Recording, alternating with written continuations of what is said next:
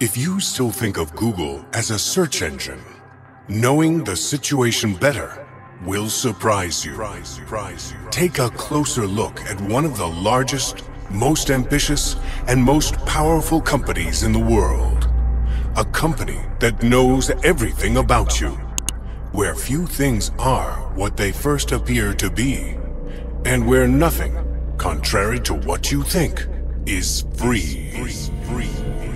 None of the more than 100 products, some great that we all use, are free or have been created for our enjoyment.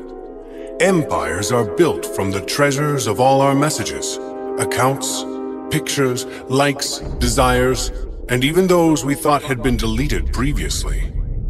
Personal information that someday could be sold.